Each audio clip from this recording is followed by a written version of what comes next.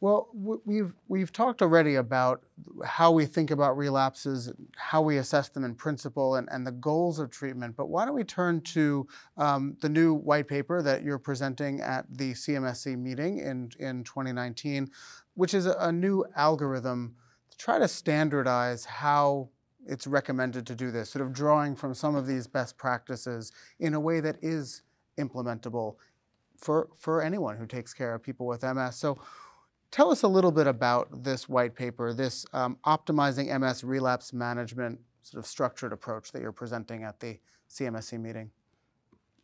So, as you know, I mean, there were several of us who are here who participated in this labor of love, shall we say. And actually, if I think about it, Steve, it goes back a number of years ago where several of my colleagues and friends from North America, Canada, and US were sitting around talking about relapses and people who tell us they have 3 relapses a day and some of those kinds of things, and what our challenges and frustrations were. And so one of the things that we did was to convene a group of peers, a small group, and develop something called the ARMS tool, which was assessment of relapses in MS tool. We actually had many back and forths, as you can imagine, trying to figure out what we could get to fit on one page that was pertinent to a relapse assessment, because we felt clinicians didn't want any more than one page. We finally came to a consensus. We piloted it. We tested it for reliability and validity. We were able to assess those measures, and it's been put into practice, and it's available to anyone that wants to use it. And it looks at assessing relapses and going through much of the discussion we've already had this morning.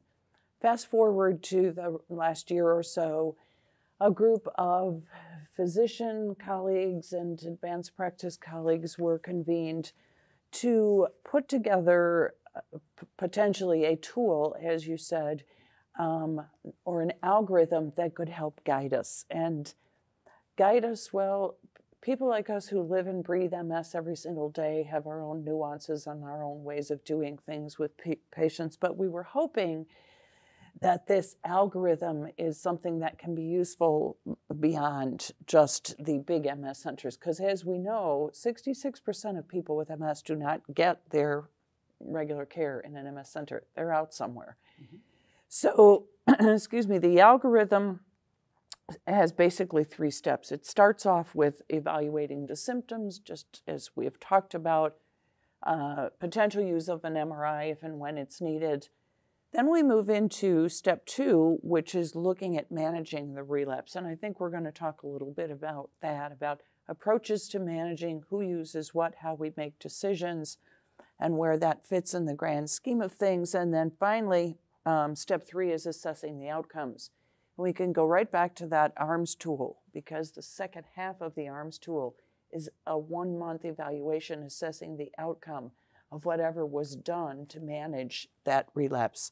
And in some cases, what was done to manage that relapse was watch and wait. Mm-hmm. So we go back and we take a look at that, and that's all set forth in an algorithm. And again, I'll be presenting that later this afternoon.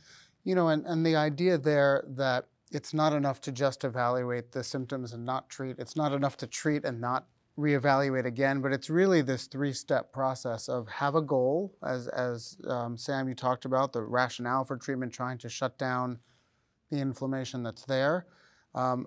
Use a strategy to treat the relapse, and we're going to talk about those momentarily, and then reassess and see whether that person has actually gotten back to their baseline as best as we can assess, to see whether there's still disability or changes that are evolving that may need further treatment, or if we've held off on treatment, may then need treatment.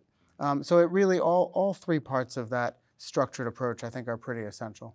And the ARMS tool, excuse me, Sam, is useful in a couple of ways. If you think about Rob and talking about the virtual visits, we can give this 1-page tool to our patients while they're sitting in a waiting room. We could do it over a phone to help us decide if it's worth it for them to drive the 200 miles to come in and see us for this evaluation, or maybe not. I mean, there's lots of ways to use that assessment tool, but the second half, that reassessment tool, is really meant, I mean, we could bring the patients in if we have that luxury, but it's really meant to be done over the phone. So we have an idea of what our next step needs to be, so we just don't drop the ball after one course of steroids. That's right.